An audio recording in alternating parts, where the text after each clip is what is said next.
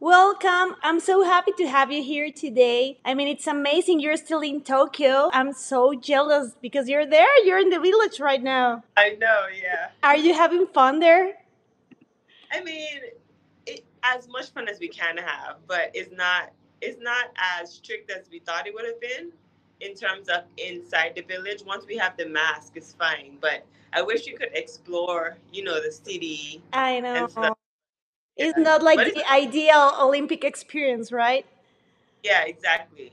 I think it's a little different just because we can't do much and like move around freely, but in terms of in the village and the atmosphere, it's still pretty exciting. And just to see everybody from different countries is always nice.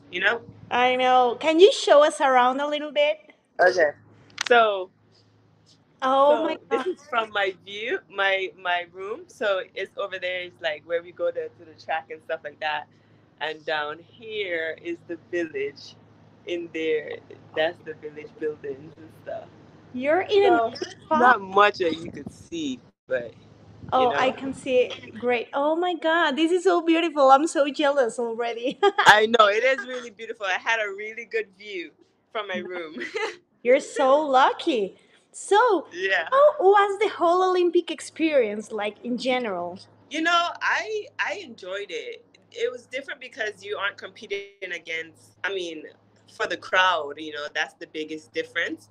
But in terms of the competition would always be tough, and the people there, their mission is to accomplish a goal. So the vibe was still the same, but you just missed having the interactions with the crowd. I think that's the only thing that was really missing, to be honest. How was the Yeah. experience of having, like an empty stadium? Just, the people competing and the coaches and the staff and everything. How did you feel Yeah. competing that way?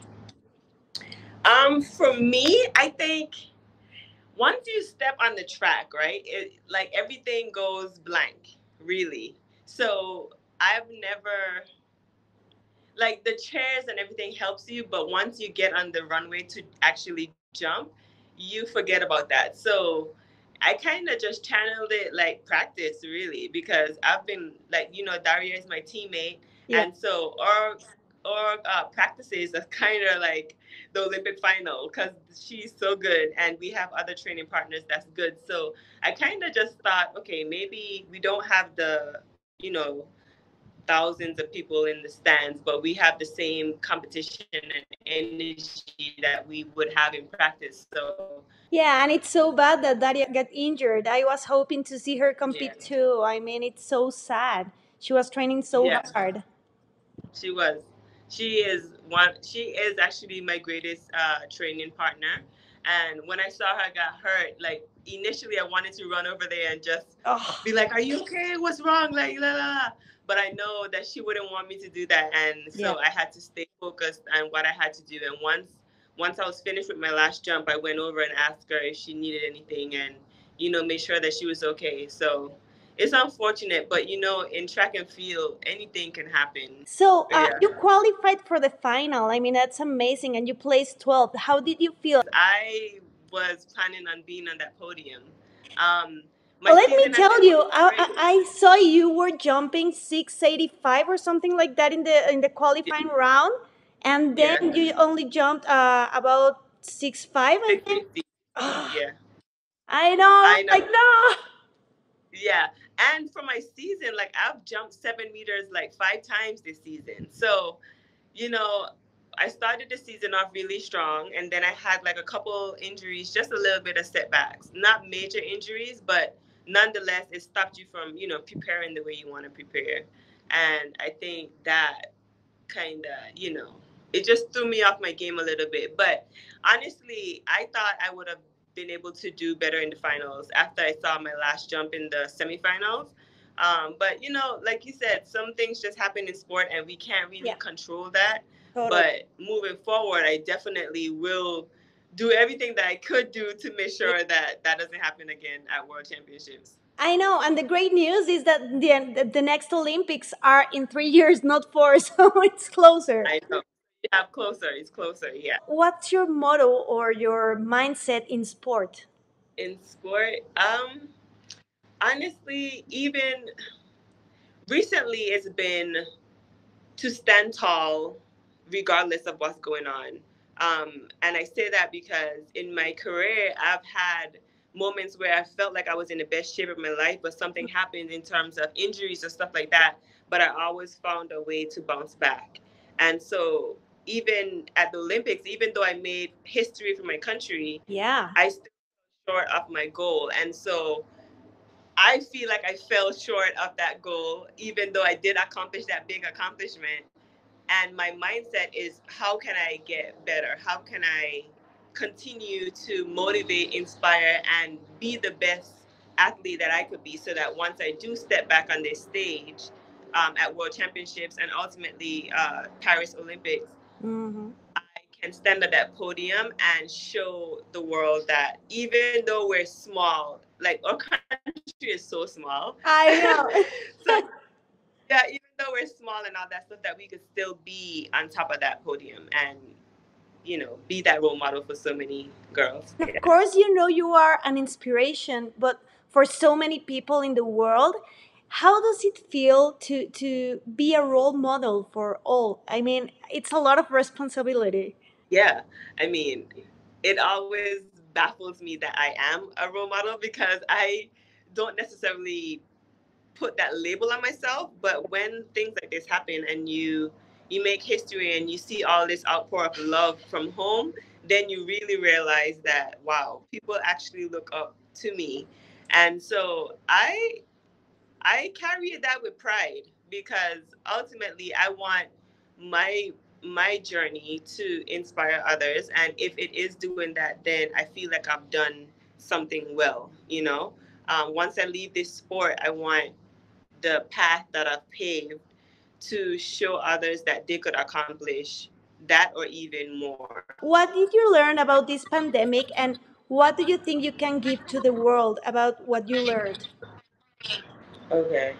So the pandemic for me, I've had mixed emotions about it, just because when it first hit and track and field was taken away from us, like we couldn't train, we couldn't compete, it made me think about, okay, what's outside of track? And for me, I've poured all of me into track. So I didn't have, well, I mean, I graduated from the University of Texas like 10 years ago. Well, almost 10 years ago. um, but in terms of having other stuff outside the track, I didn't necessarily have that. And so once that was taken away, it made me panic a little bit, to be honest, just because it made me think, what do I need to do so that if track is taken away from me, I'm not at, square one.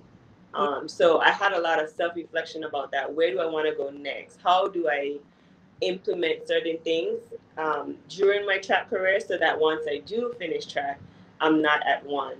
But on the flip side of that, I feel like the pandemic allowed me to really focus on training and my craft, because that's the only thing I could control. I couldn't control the anxiety of seeing so many people die and not knowing if there would be a cure, or like when everything would be back to normal. And so track was something that I could hold on to and just kind of escape all of the chaos that was going on with the pandemic, and just seeing the death. The death was, that gave me a lot of anxiety, because you don't want your family to get sick. You're worried that if you go outside, like something would happen or you would get it, and then you don't know how to respond to it. Um, but my advice to the world would be, we can't control what is happening, but we can control how we deal with it. And so if it means wearing your mask or getting your vaccine, I know a lot of people have their hesitations or their concerns about the vaccine. Mm. Do your own research. Don't necessarily look at and take the media, because some of that stuff is just there to scare you, really. Totally. Yeah, just take the measurements necessary to stay safe. And outside of that, don't let it cripple you. Like, find ways to, um, you know, be a better version of you. What advice would you give to the people who follow you, who want to be like you, in order to achieve their goals or dreams in life? My advice would be, if you have a dream, you follow it regardless of what anyone outside of you would say.